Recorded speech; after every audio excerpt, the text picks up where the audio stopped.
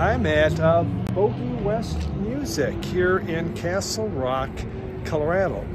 Bogey West has been around for 36 years. It is officially right now the longest running record store in the state of Colorado. How about that? Smaller store, very nice. Tammy and Steve are the owners. So it's family operated. It's just in there, some guy has a collection of like 6,000 records talking about selling old blues, stuff like that. I go, oh, really? What? So maybe it looks like I'll have to come back and they're thinking about getting that. So, but yeah, nice place. It's really kind of cool when you get to these smaller ones to see, you know, what it's like. I found a number of things I used to have in my collection, bring them back in. Prices seemed very good. You know, I'll find out for sure when I get to Discogs to find out. But yeah, enjoyable visit. So if you're in Castle Rock, this is south of Denver and Bogey West, right downtown. Great little location. Castle Rock's a beautiful town. A lot of cool stuff to see and do down here, so well worth taking a look. So there's the tourist announcement also. So come on down, say hi to Tammy and Steve at Bogey West Music.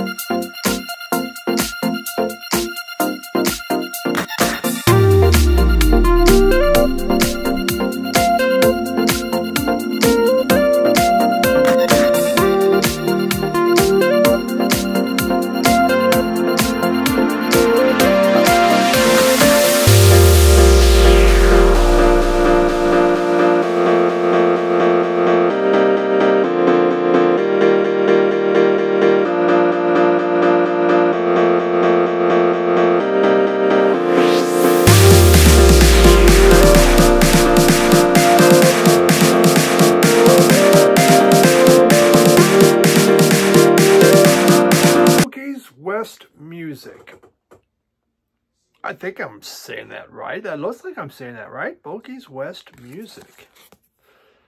And according to Leslie, they've been around for, they are the oldest record store in Colorado now. Over 36 years. Isn't that incredible? I don't think that, you know, I think this is a newer shop. It's right downtown Castle Rock, and in very, very good location down there. It's not a big store, as you could see, but it had some good stuff. And, you know, was there a billion like Grail kind of things? No, but I did find some stuff. And it's very friendly. Everyone, it's like the place you come in to talk, you know. There's people coming in just, well, what you got going on? You could see they've been around a long time. People know them. They just come in to chit-chat. But, you know, there were some young ladies that came in. They wanted some stickers or some magnets or pins or that. No one bought any music but me, but I think I took care of them really well that day. There, you know, as mentioned in the opening, some guy was selling his collection.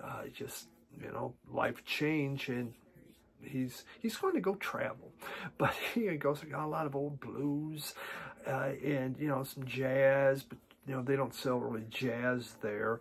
He goes, I got like 200 sealed albums, like Yes, Fragile and stuff like that. So, but this is a smaller store, and you wonder, you know, he knows what he has in his collection. Can they afford it? He wants to sell to them. So it'll be interesting to see how that goes. I'll have to go back and get a kind of an update on what's happening at Bogey's Records. So, yeah, fun place. So what did I pick up? Well, I picked up this Cure Disintegration. This is an original. I have the vinyl of the original. I just bought a repress, so I had a cover for the original. So did I really need an OG to spend all that money? No. I guess I did. I guess so, because I bought it. Yeah, I will say this. It was priced well. You know, it was below the minimum. I mean, below the medium value on Discogs. And a lot of times they drop this stuff up. It's really clean, a very nice copy. You know, it has an inner sleeve, and we'll go more through that probably on an early morning Sunday show. But yeah, really happy to get. This is my favorite Cure album. And I did have the original when it came out, so that was nice. I had this on my list of albums that I want. I do have a list that I'm trying to bring back into my collection of ones. And Psychedelic Furs. This one has Heartbreak Beat. One I used to have. I did not save the vinyl for it. And I've been looking for it. Have not been able to find it. So very nice to bring that back to the collection.